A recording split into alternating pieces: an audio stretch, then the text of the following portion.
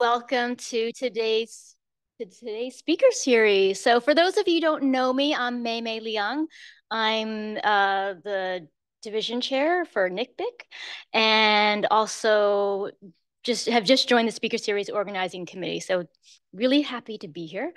Um, it's always wonderful to have students involved in this event in various ways. And this week's presenter actually was specifically requested by a student group here within the AFE division.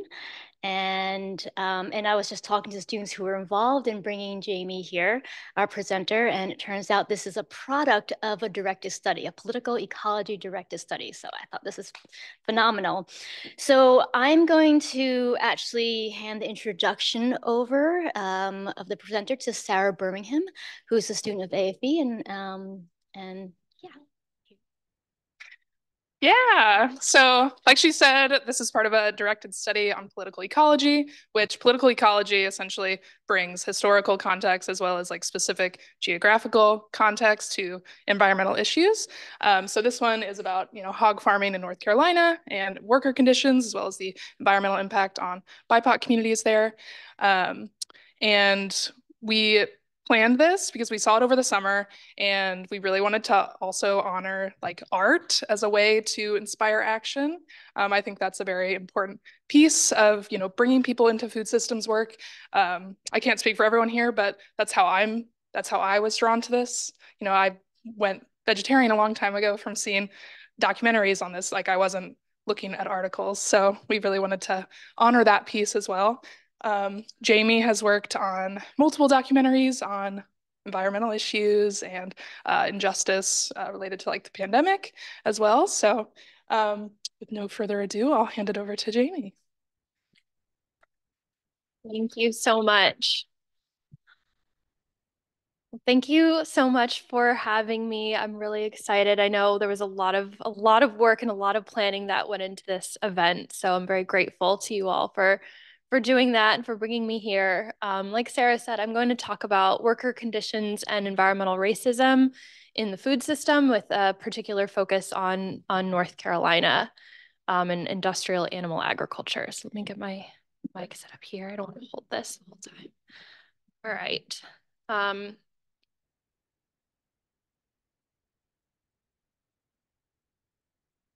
Okay. Okay, great. So very, very brief background about me. I was born and raised in North Carolina in a suburb of Raleigh. Um, I was, like most North Carolinians, grew up kind of eating barbecue, eating pork products, and not really thinking too much about where those came from. And then I did my undergraduate honors thesis research on my home state's pork industry. And so learning more about the origins of those foods kind of put me on a path to become an activist. I've spent about, the 10 years of my career so far working to reform the food system and in particular focusing on animal agriculture. That has taken me to a lot of different places, including kind of right into the heart of the pork industry.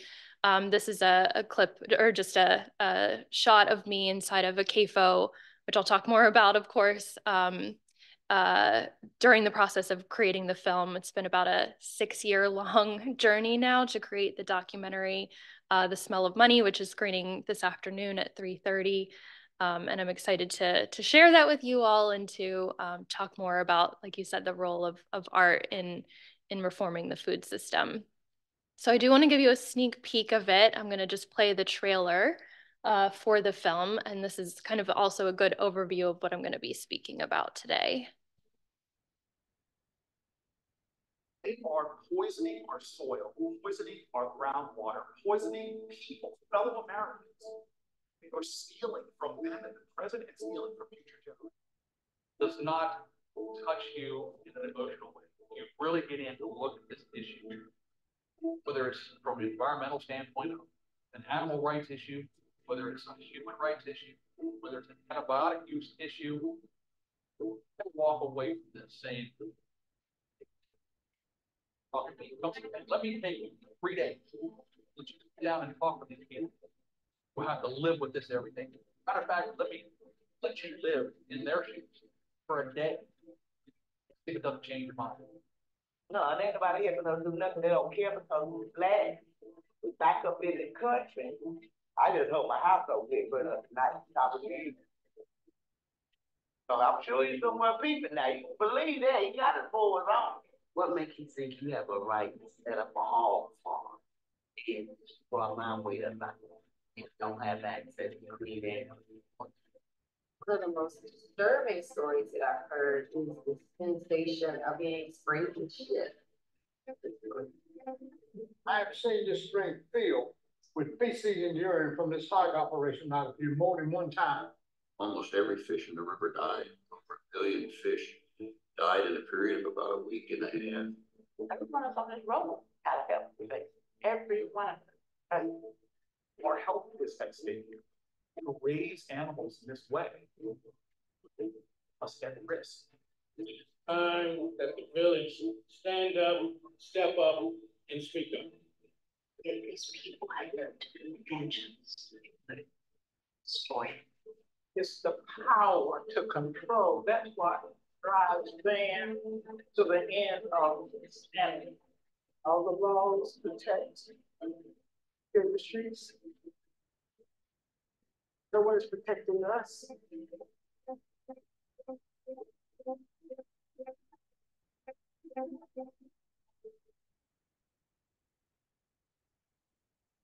All right, so that's just a preview of the film, which you saw this person. She's the kind of primary character, the main subject of our film. Her name is Elsie Herring. She was born and raised on this land that you can see in Duplin County, North Carolina.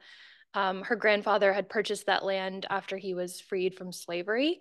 She was raised there with her siblings and then went off to college in New York and pursued her career there, then came back to North Carolina to take care of her aging mother.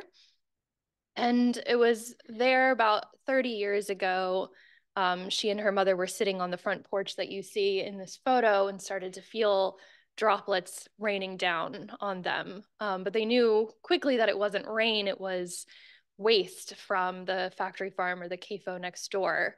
The hog farmer had started spraying animal waste and it was landing on Elsie's and her mother's home. So this started a very long battle for Elsie for environmental justice. She fought on behalf of her family and her community to try to, secure access to clean air and clean water for herself and her neighbors. And she became a poster child for the fight for environmental justice in many ways. So I will come back to Elsie, but I just kind of want to take a step back now to talk about what farming looks like now in North Carolina and many other parts of the world. It's wild to me, and I'm sure it is to many of you, that this is still what appears when you Google the word farm. These green rolling pastures and red barns and animals on open fields. This is still what most Americans picture when we think of the word farm. But as I'm sure many of you know, that's not what modern agriculture looks like for the most part today. This is a standard hog farm in North Carolina, and we now know that about 99% of animals raised for food in the United States are raised in facilities like this one. So again, very standard hog farm in North Carolina. And to break this down a little bit further, these are the main components of what we call a CAFO, concentrated animal feeding operation. So you can see the confinement buildings at the top of the screen where the animals are housed. And when those animals defecate and urinate, that waste is swept into basically a large open pit in the ground called a lagoon. They can be the size of several football fields, and they contain, of course, not only the waste from the animals, but also toxic chemicals, various kind of industrial solvents, bacteria, other pathogens. And then there to the left, you can see a spray field. So once that lagoon fills up with waste, the farmers have to do something with it.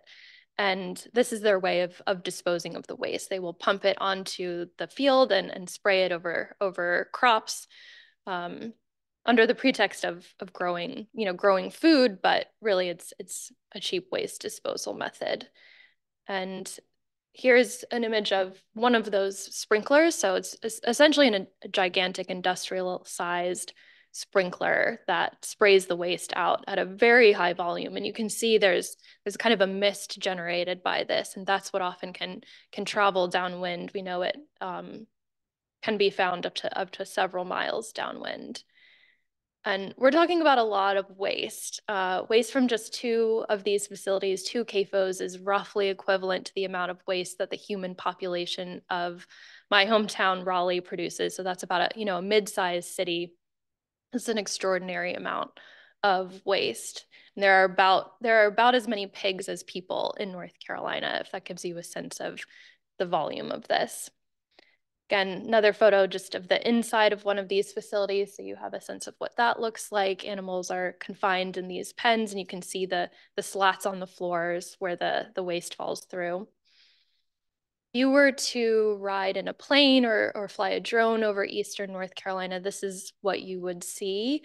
CAFOs there are extremely densely concentrated in that part of the state, which is an issue for a lot of different reasons, one of which is that eastern North Carolina is a floodplain and is highly prone to flooding from hurricanes and other rain events. This image is from a hurricane in the mid-90s, Hurricane Floyd, that completely inundated farms and caused massive spills of those lagoons. Kind of a sad anecdote that I find kind of indicative of the way that the industry handles disasters like this is that, in part thanks to watchdog organizations and media coverage of these kinds of catastrophes, the industry now instructs farmers to just keep the animals closed inside, make sure that all the doors are latched so that the facilities flood and the animals die inside, rather than having this happen. And this, looks bad for the industry. This is another image from that same hurricane. You can see the lagoon has breached and the waste is just flowing into the floodwaters. Of course, that goes into streams and eventually into the ocean. This is a satellite image from after Hurricane Florence in 2018, which broke all the records for flooding in North Carolina and inundated about and ruptured about 50 of those hog waste lagoons. As you can imagine, this causes a lot of issues for the environment, for wildlife. This is an image of fish kill after a lagoon breach in a kill in the Neuse River. Over 1 billion fish died in just a matter of a few days in this case. And I want to just emphasize that this isn't just an issue in hurricane season, which is a terrible time of year in North Carolina, but many studies show that hog waste does not stay on the farm, that fields are inundated. Often the waste is over-applied and it leaches through the groundwater. It can flow sometimes directly into surface waters and causes all kinds of problems. So and also to note, this practice is completely legal in North Carolina. The lagoon and spray field system is standard and completely legal and largely unregulated, unfortunately. So another image to give you a sense of just how densely concentrated these facilities are. The red dots in this image represent hog CAFOs and the purple represent poultry. These 2 counties, Sampson County and Duplin County, which are the places that we primarily focused for our film, are counties with the highest concentration of CAFOs anywhere in the country and almost certainly in the world. Another kind of zoomed in view of that. Another kind of element to note about this story is that relative to other rural areas, this part of North Carolina is relatively densely populated. So you have these situations quite frequently where homes are located in very close proximity to CAFOs. You can see here the kind of strip of homes highlighted there is all one family, multi-generation family there. And that you can see they're clearly quite surrounded. And this is not an uncommon sort of way that this development happens. So the question that we asked with our film was, how does this industry impact communities? How does this impact people who live near these facilities? And we met a number of amazing people through the film, and I hope you'll be able to come and see them, hear more about their stories, but also looked at a lot of research to try to understand the answer to that question. So one of the studies that we looked at was from Duke University, and that found that for people who live near areas in North Carolina with a high density of CAFOs, they live shorter lives. That was one of the big findings, that mortality rates are higher, even compared to the North Carolina average. This study and others have also documented really high rates of various kinds of illnesses, infections, kidney disease, certain types of cancers, anemia, asthma and respiratory problems. This is one that we heard almost everyone we spoke with had some kind of respiratory illness in Eastern North Carolina. Higher infant mortality rates, higher rates of anxiety and depression. So as you can imagine, living within this kind of proximity to a really high concentration of animal waste is not pleasant, can cause mental health problems for people. It also decreases their property values, which is something that people who are already living in poverty, really would struggle with, especially if they're interested in relocating. Many of these families aren't interested in moving because the land has been in their family for many, many generations. But if they did want to move, it would be very, very difficult for them to sell their home. And just general lower quality of life. In addition to the stench that comes from these facilities, people deal with flies and buzzards and other kinds of sort of infestations of their homes and their land. So it's just a generally very unpleasant experience to live near these kinds of facilities. There's also a reason why we don't see this in Eastern North Carolina, see kind of massive McMansions near these CAFOs. It's not a coincidence that these facilities are located largely in poor Black and brown neighborhoods. It's very much a product of the history of slavery in North Carolina and ongoing systemic racism. This is a map that we included in our film, kind of documents or depicts the percent of enslaved people. And so the higher concentration, the darker red is higher population of enslaved people, and the modern kind of arrangement of CAFOs, of hog CAFOs. So you can see there is a pretty clear overlap in terms of where hog CAFOs are located.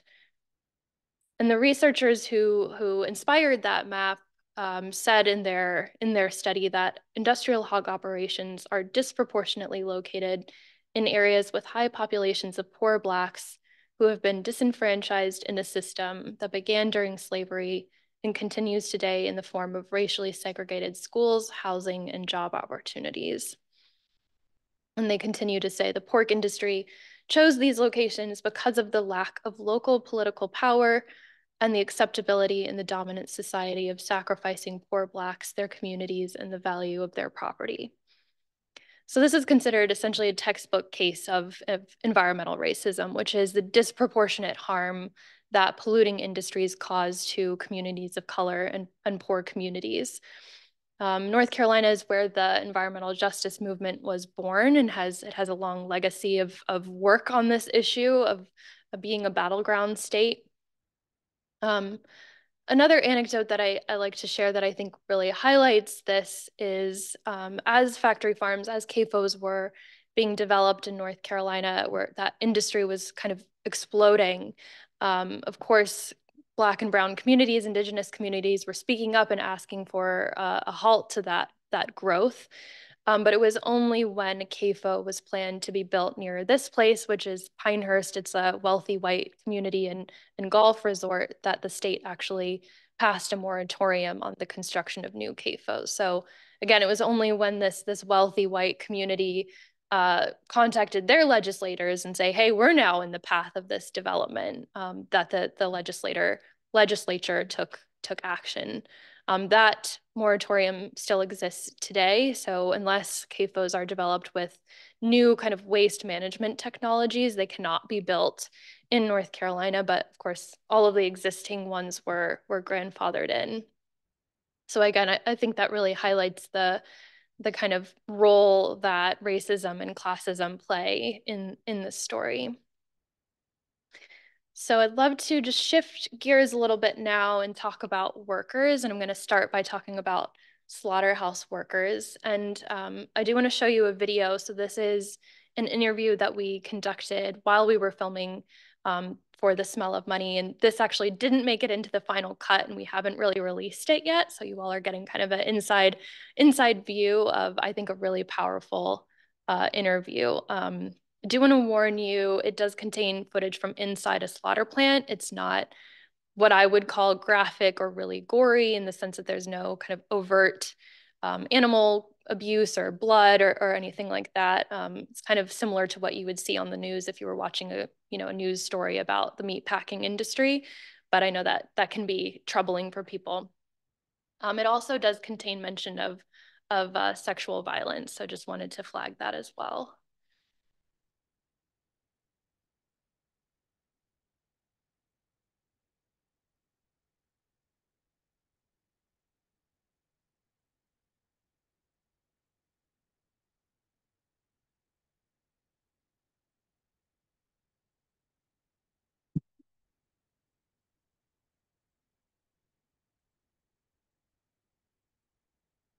Go to work. If you hurt yourself, you pretty much have to wrap it. And that's your job. And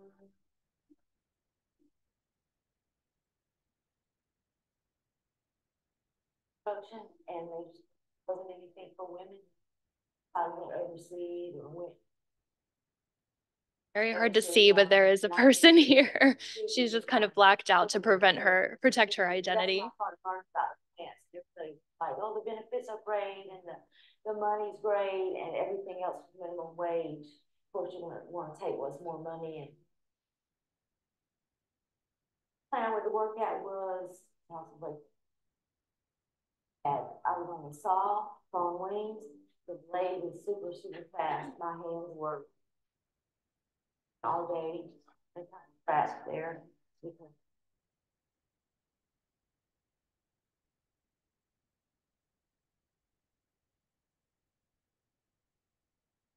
Well, Sanderson Farms and Butterball, they pay more and they're benefits. Like Sanderson Farms is like working in a nightclub where everybody's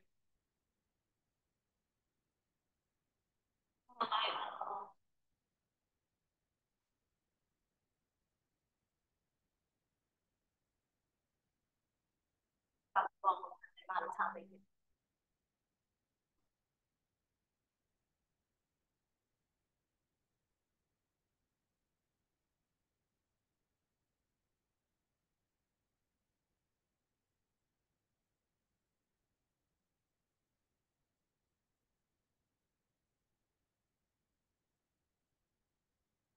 Around here, if you can't leave.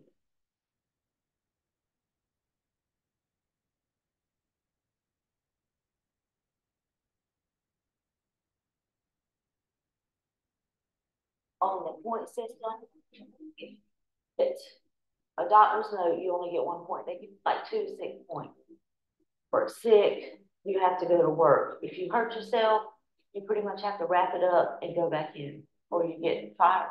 People do drugs, cocaine, meth, whatever it takes to kill the pain so they can go and not get that point. Because if you get a job, a girl association.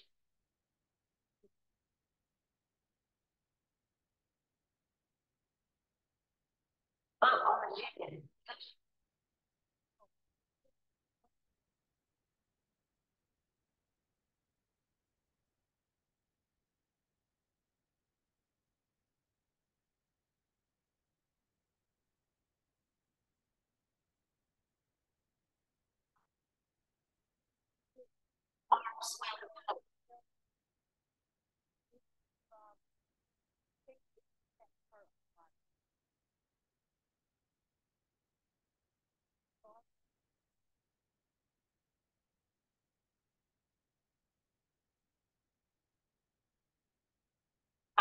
turn the time. Fire on spot, or trying to go back to time. Likely.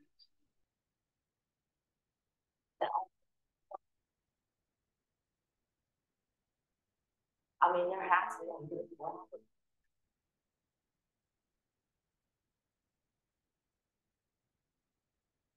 They pay a certain amount of money to get a certain amount of immigrants over here, or foreigners, I call them foreigners, and it takes them 7 days a week, one time voter ball, 7 days a week, 12-hour days. That is slavery. They're all in like one house, and the person that brought them over here, they owe those people, they debts, so they're just pure slaving at these plants and that brought them over here.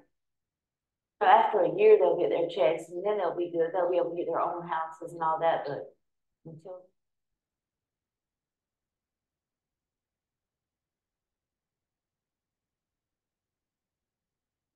right, that they'll stop out and have to go back to where they came from.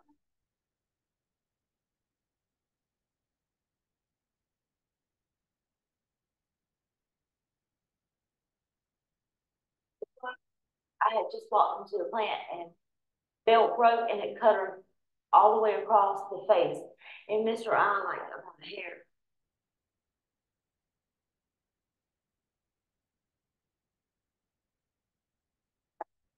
And chicken.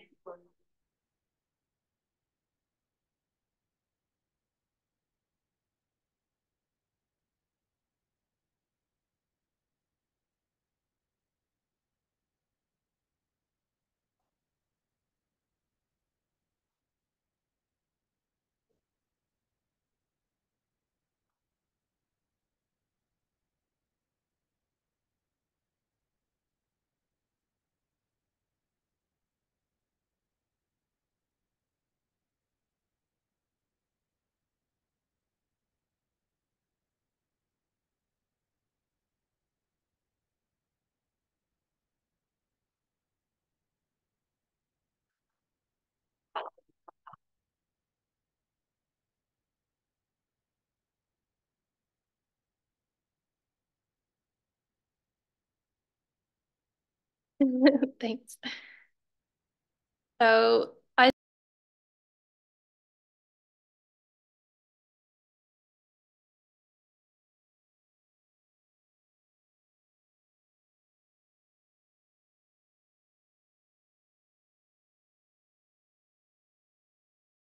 Uh-oh, did we lose them? I know the video wasn't coming across very well, but I'm a little worried we lost them altogether.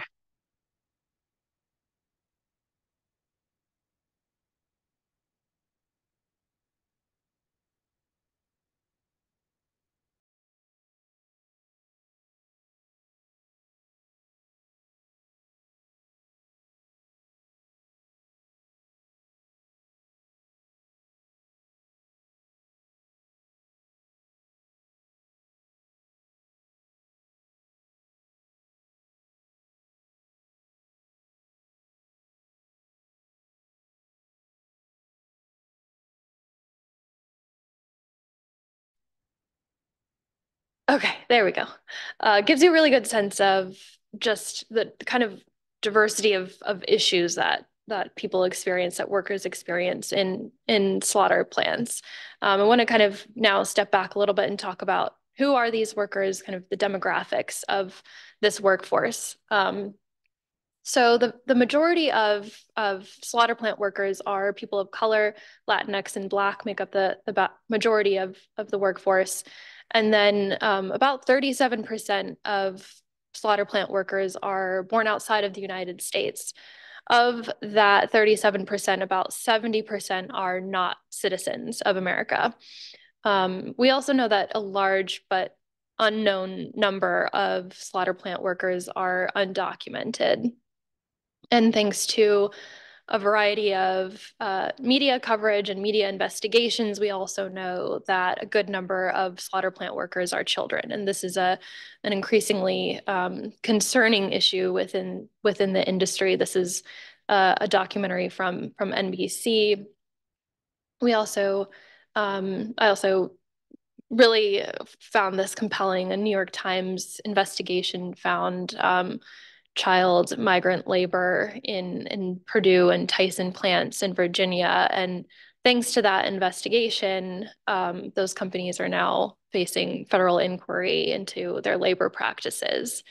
So slaughterhouse work is the most dangerous type of work that you could do in the United States. This graph illustrates, I'm sorry, the text is a little bit small, but injuries in meat processing plants versus other industries. Hog and cattle plants are there at the top, that largest red bar, and then poultry plants are there, the other red one, not far behind. So compared with most other industries, or really all under other industries in the United States, workers face a lot of hazards, and those include high rates of serious injuries such as lacerations and amputations, repetitive stress injuries from that kind of all day cutting or repetitive movements, bacterial infections, sexual violence, like we heard in that testimonial. That's fairly common. Domestic violence, workers experience high rates of this at home, chemical burns, PTSD and anxiety, so plenty of psychological impacts of doing this kind of work, substance abuse and addiction. And compared to most other workers in the United States, slaughter plant workers are more likely to live in poverty. I think it's also kind of important to know that most of these are likely, almost certainly underreported. Many human rights organizations who have done undercover investigations or just general investigations into the meatpacking industry have found that many workers face retaliation if they speak out against in their own injuries or plant conditions, and they can lose their jobs, or if they're undocumented or migrant workers, be deported. So we know for sure that there are far higher rates of a lot of these things than we actually have documented. Something I've found really troubling in my research on this industry is that there is the spillover effect where slaughterhouse employment also increases crime and problems in surrounding communities. So higher total arrest rates and arrest rates for violent crimes, rape, and other sex offenses compared with other industries. And again, this is not among slaughter plant workers necessarily, but among people who just live in the surrounding community. So the authors of this study talk about just that spillover of this place that's so inherently violent and what that can do for people who live nearby. We really got a glimpse into just how much exploitation workers face through the kind of collapse of the meat industry during the COVID-19 pandemic. It really highlighted this vulnerability that we've been speaking to. During the pandemic, especially in the early days, the industry required workers to still come into work, provided very few protections for them. They have to stand shoulder to shoulder. And as a result, the meat industry was a real source of outbreaks. So by mid-2020, about 1 in 11 workers was infected with COVID. 87% of those cases were in workers of color. About 1 in 12 cases in America was tied to slaughter plants. So again, people not just directly involved in the industry, but put at risk thanks to its actions. Plants increased county transmission by 51 to 75%. So again, surrounding counties experience this spillover. And there have been a lot of reports and media coverage that have come out about the industry's response to COVID, or lack thereof. In many cases, we know that companies like Tyson, for example, lied about the dangers of the virus to workers through interpreters. They underreported cases, stonewalled health departments when they requested data from them, and attempted to skirt legal liability for failing to protect workers from the virus. At the same time, the industry was waging a war in the media to really stoke fear and get people to think that this food supply chain was completely collapsing. So Tyson, for example, took out a full page ad in New York Times and Washington Post saying the food supply chain is breaking. But reports following that, including from the White House, found that contrary to what these companies were claiming, their profits were actually skyrocketing. So by mid-2021, this White House report found profit margins of the 4 largest meat packers had grown over 300% from before the pandemic. We also know, thanks to exposés of what was happening around this time, that a record amount of meat was exported to China. So again, the industry is telling this story of this collapse of the food supply while they're bringing in record profits and sending a lot of this meat overseas. Just a couple more headlines that I think really highlight just the negligence of this industry and the callousness of the way that it handled the COVID crisis. Smithfield blamed the, quote, living circumstances in certain cultures for one of the largest outbreaks. And then a lawsuit found that Tyson managers formed a betting ring to bet on how many of their workers would fall ill. So really just again highlights kind of the lack of value that I think this industry places on workers' lives. And I'm winding up here, but just want to kind of also bring into the conversation farmers. I consider them workers in this system as well. And I think in many ways they are forced into complicity with the wrongdoing of these large meat companies. So they're forced into these kind of restrictive contracts that really take away all of their freedom in terms of how they operate their farms, saddle them with enormous risk. All of the waste management issues that I mentioned earlier are on the backs of the farmers to deal with. The major corporations have pretty much kind of removed themselves from the equation in terms of dealing with the repercussions of the production of that much waste. They also live under a tremendous amount of debt. So this leads to serious mental and physical health issues for farmers. They have quite high rates of suicide, and a significant number live above the poverty line and have to take on additional jobs to stay afloat. So this is Tom Butler. This is a hog farmer in our film who graciously allowed us onto his farm and was very, very uniquely open with us about the challenges that he faces. He told us, he hasn't had a raise in over 20 years. He's over $1 million in debt. And he's quite open about the fact that had he known what he was getting himself into by signing the contract that he did those years ago, he definitely wouldn't have done it. And I think many farmers are in that same kind of situation. So I have hopefully made a strong enough case to you all that we need to reform this system. So you might ask, how do we do that? How do we empty out these CAFOs and close them down? I get this question all the time, especially during, after film screenings. People want to know what can be done. And, it's hard to answer. There's no one silver bullet. There's no one kind of solution to this problem. But there are so many different nonprofit organizations and policymakers and activists and academics like you all who are working on various sides of this to try to address these issues. So I'm going to share just a small and pretty incomplete list of some of the approaches that we're all taking. And I'm hoping we can have a little time to talk more about these. So on the policy and regulatory front, I think one of the biggest needs here is to reform subsidies. So right now our taxpayer dollars really prop up these industries and give them an unfair advantage in the market. And if we were able to shift subsidies to sustainable production that really helps the environment and improves human health, that would be a great step. Also strengthening antitrust laws. So many of the issues that I spoke to, I think kind of are rooted in this consolidation of corporate power. Just a few large companies truly control almost all of our food system. That's a real problem. strengthening worker protections, environmental protections, and improving enforcement of the existing laws. So there are laws that protect workers and the environment and communities, but they're very, very poorly enforced.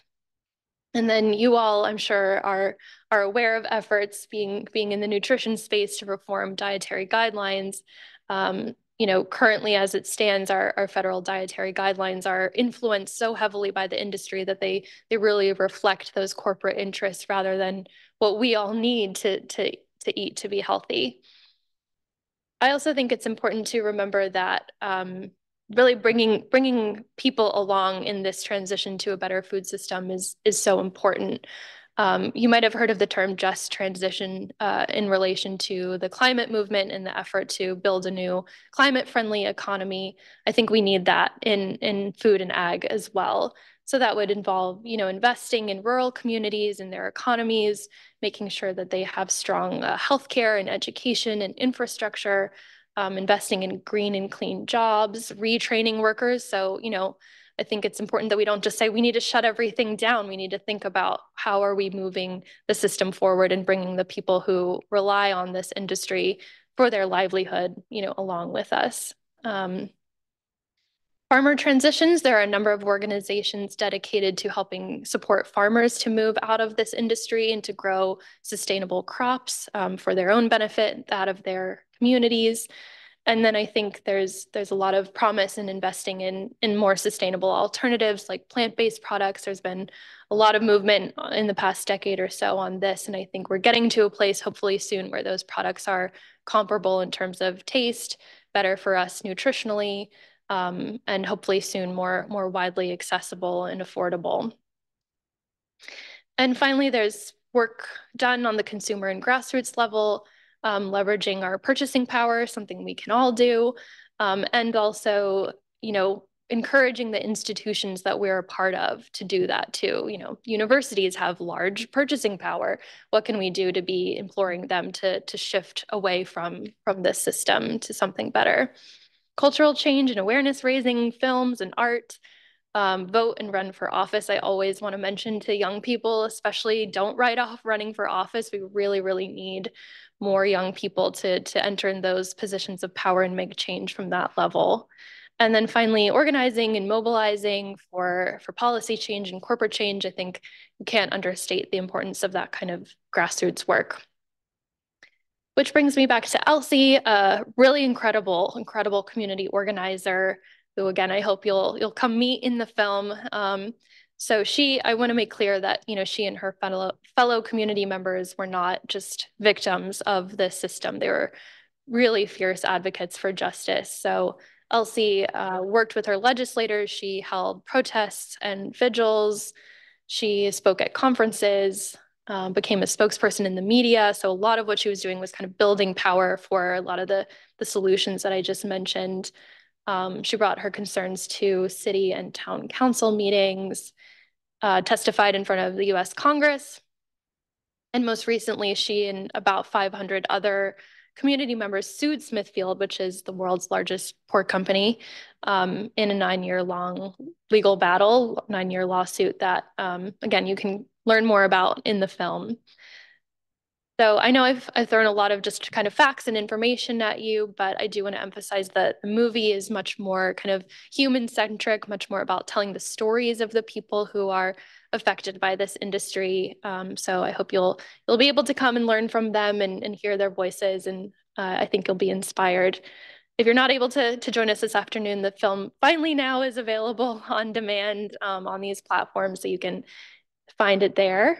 And then I would love for you to stay in touch with me. This is my contact info, email, Instagram. And then if you want to follow the film itself, it's for Smell of Money Doc on Twitter and Instagram, and smellofmoneydoc.com for our website. So thank you all so much. I'm excited to take any questions that you have. And again, really appreciate you spending your time here with me today and being here. So thank you so much.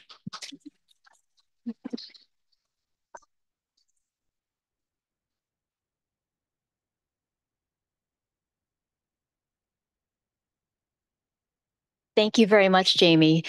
That was wonderful. And actually, can you tell us just in the screening that's happening this afternoon, where it is and when it'll be held for those who are interested? Or, oh, you can. Great. Let's do that first before Here's from questions. the organizers. I might not get it right. Yeah, so it'll be in the cafe at 3:30. The movie's about like hour 40. Hour 20. Oh, the movie's in here, sorry. But then the panel is immediately following in the cafe. There will be a little bit of food. So come hang out and hear from our lovely panelists and Jamie once again. Thanks, Sarah. Questions for Jamie?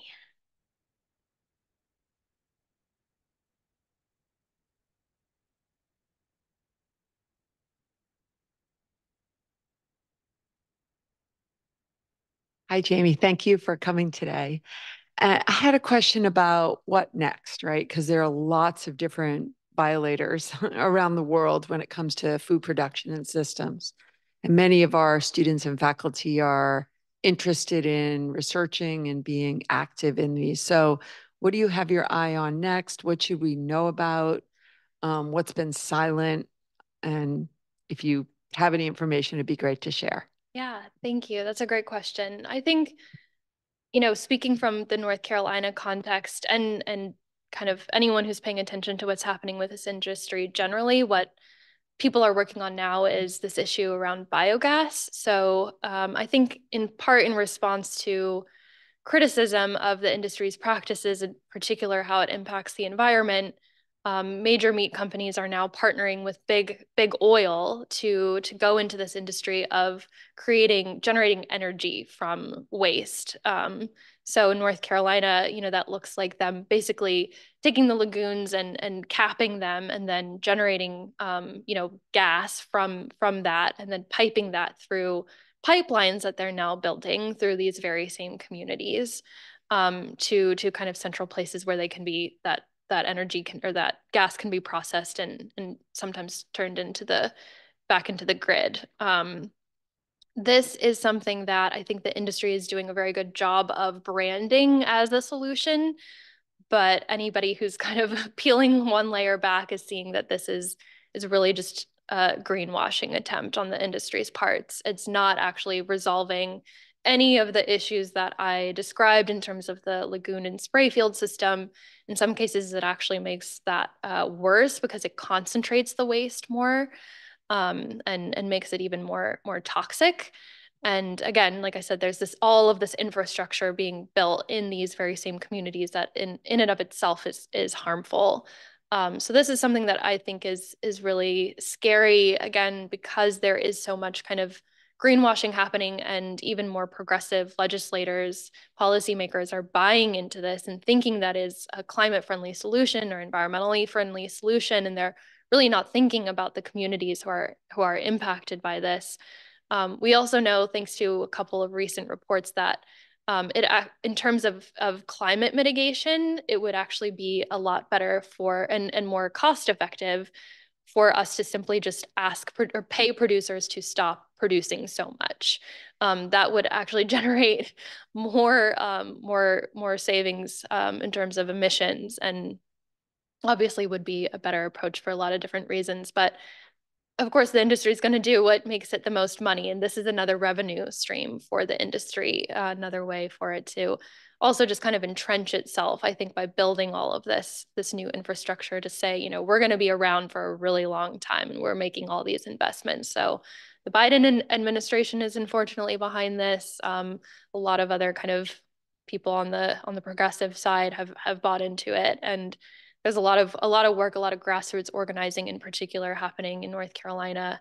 And I'll just mention too, one kind of piece of this story that I find especially troubling is that we're now hearing about farmers getting into the business of raising animals in these CAFO systems for the purpose of generating biogas because it's so heavily subsidized, it's so lucrative right now that they actually want to generate more manure, so people are expanding their operations or even entering into the business to raise animals for the purpose of buying or, feeding into that industry. So that's what I have my eye on. I know a lot of other people do too. And I think it's definitely something to be aware of and to watch. Thank you for that question. I can pass it. Oh, great. Thank you, Matt, and thank you, Jamie. I'm from New Hanover County myself, so we don't have as many hog plants as they do up in Duplin and Pender, but whenever you drive up 40, you could smell it. And I never thought it smelled like money. I thought it smelled like something else, but that's definitely a very creative take on the title. So I got a question about the documentary filmmaking process itself. It is one of the most impactful ways to bring attention to an issue. But as someone who grew up outside of Raleigh, how did you build community with these communities? And how did you make sure that you were telling their story in a fair way? And I know the easy answer is going to be, well, I just center the people that I'm talking about. But how do you actually do that in practice? Yeah, thank you. Thank you for that question. This is one of my favorite questions to answer because it is really complicated and more nuanced than just, centering people. The real answer is that it took a lot of work and it took a lot of failure. I think as a documentary filmmaker, your goal is to go out there and try to tell a story in as captivating and an emotional way as possible. But when you're dealing with real people who are fighting systemic oppression, you don't want to replicate that in your own process. And there's a real risk of that, I think, for filmmakers.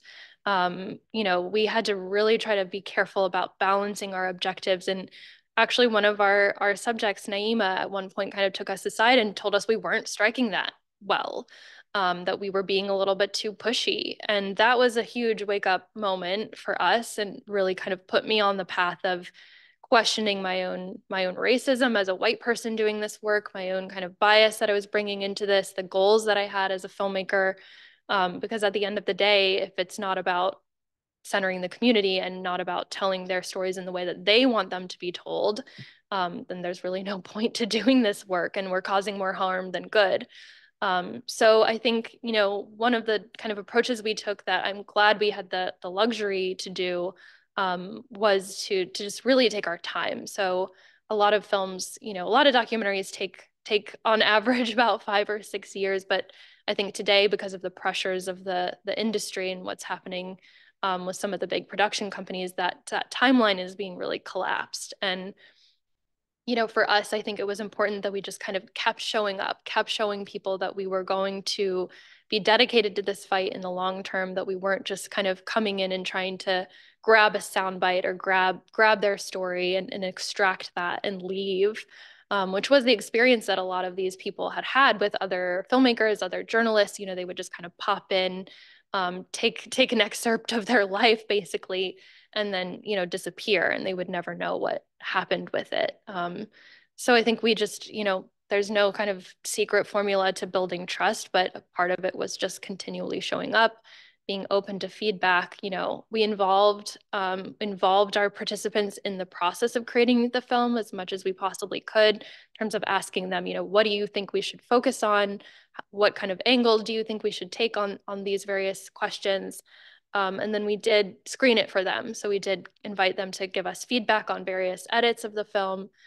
So Renee Miller, who's one of the main subjects, saw it and gave us her green light and her thoughts. And Elsie also actually Elsie Herring did see a version of it as well. So I think that was kind of one of the ways that we did that. I think another kind of consideration that we've had is involving our subjects in the process of releasing the film, so making them feel like they're, really a part of that piece of it as well. Renee came up to Toronto for us for our premiere and spoke to audiences there, and has joined us for a number of other screenings that we've done. She can't travel too much, so unfortunately wasn't able to come to this one, but to the extent that she's able, she participates. But yeah, I think I think there are a lot of young filmmakers now who are challenging kind of the typical approach to documentary filmmaking that really doesn't have the subjects, kind of doesn't treat the subjects of a film as priorities. There's even kind of a language shift. You're hearing me probably refer to people as subjects and participants. I think there's the shift toward kind of thinking of communities as participants in the creation of their own stories. And I think if I were to make another film, there are a lot of things that I would do really differently in that sense. And I think we're learning and we're working on improving. But I'm grateful that we have had a really strong response from the people who are in the film. They feel very proud of it. Many of them have brought the film to their communities in various ways. We're doing a lot of screenings in impacted communities. So, you know, I'm happy that they seem to believe that we did a good job with it. But again, a lot learned, and I think a lot that we can do better in the future. Thank you for that question. Thank you. Elena, do you want to go ahead and ask your question? Yes, thank you very much. Well, first of all, I would love to, commend to all the team for have bravery and have courage and have guts to take this very, very challenging subject. Friedman have a really very special connections with the topic in many regards. And one of my students 10 years ago, 13 years ago, actually was working on a similar topic, speaking about environmental degradation around the CAFA facilities. So I'm very glad to see that the topic is still alive, not in a sense that it's actually a good thing, but in a sense that we are still paying attention and trying to raise awareness about this issue. And I'm very glad that you have mentioned your close connections with different organizations and different agencies, which probably see the same problem from different angles. I'm very curious, now having experience of building this documentary and acknowledging that it's actually not a simple process at all, what would you do differently if you will, if you will prepare the same type of a movie or same direction of the movie for a graduate students in Friedman or similar institution, and for high school students who are way more engaged in the climate change and environmental protections? What is your thoughts if you are switching the audience to our younger generations? What you would be doing differently? Thank you. I really appreciate that question. Something that we thought about a lot was reaching young people and engaging them in the creation of the film and the distribution of the film. And I think that is one of the biggest areas that we fell short, in my opinion. When we spent time in Eastern North Carolina, we were really seeking out young people and wanted them to be involved in the process of creating the film. And to a large extent, the people we connected with either just didn't want to be involved because they were kind of scared of retaliation or had some more direct kind of tie to the industry. So again, we're worried about their livelihood. And I think there was sort of this perception that like, oh, there's a different generation fighting that fight. It was the kind of elder people in the community who had led this sort of organizing effort. And when we went to community meetings, it was the demographic of the room was much older. And I think it's a real struggle was a struggle for us as a filmmaking team, but also is a big struggle for people trying to do this work on the ground, that there's just a drain. I mean, many young people have left Eastern North Carolina. If they have the choice, they don't want to stay there. So I think that is one of the biggest things that I would do, is put more of an effort into trying to engage young people in the production process, because if that's the demographic that we're trying to reach on the back end, we have to bring them in on the front end too. I think we did reach out to some community colleges and organizations, youth organizations, but that really didn't lead us anywhere. So, eventually we just sort of gave up. And I think if I were to do this again or do another film, I would prioritize that until we got it right. I think fortunately what I'm seeing is that there is more youth engagement in this issue in North Carolina in particular, even compared to when we started working on the film. The North Carolina Environmental Justice Network, for example, had a changeover in leadership where now there's a lot more kind of youth involved in the actual organization itself, or younger people, I should say. And so they've been wonderful partners for us in terms of releasing the film, but would love to work with them on something in the future. And I think another kind of just big change that I would make is, I realized recently we never really just asked people, do you even want a documentary made about this issue? We asked them, how do you think it should be made? And that was a big realization for me, because I'm not sure that the answer would have been yes for some of the people that we worked with. You know, I think especially given the length of the fight that they'd been in, the fact that this has been ongoing for decades, a lot of the people we worked with were just really tired and kind of ready to pass the torch. So it might not have been the right time, you know, to make this film. All in all, I'm really glad that we did. But again, I think, you know, for filmmakers kind of coming into this, starting with that question, if you're making a film about an impacted community, or, you know, people who are experiencing oppression, I think it's a matter of asking them, do you even want this? Is this even helpful? I think that goes for research too. You know, I think there's a researcher who passed away, unfortunately, some of you may be familiar with, Dr. Steve Wing, who kind of pioneered the research into environmental justice issues in the pork industry. And I think he really kind of shifted the narrative around research in the way that he did that, because rather than going out into Eastern North Carolina and saying, you know, I want to do a study on air quality and I'm going to measure this particular thing, he went out and said, do you want research? Would that be helpful for your work? And if so, what would you like us to focus on? He was completely community led in terms of how he conducted the research, and even the fact that he did it, you know, was based on a real need and a real request. So I think kind of like thinking about how to sort of flip the way that some of these things are typically done, and you know, starting with those kinds of questions is really important. Something that I would focus on. Great. Thank you so much. Well, on that note, once again, Jamie, thank you for coming and sharing your work with us, and looking forward to you got as many people attending the screening later today. So I just want to say thank you for all your work. Very, very interesting. And on that note, one quick announcement. Our last speaker series event is actually next week, next Wednesday. So hope to see you all there. All right, have a good day. Thanks.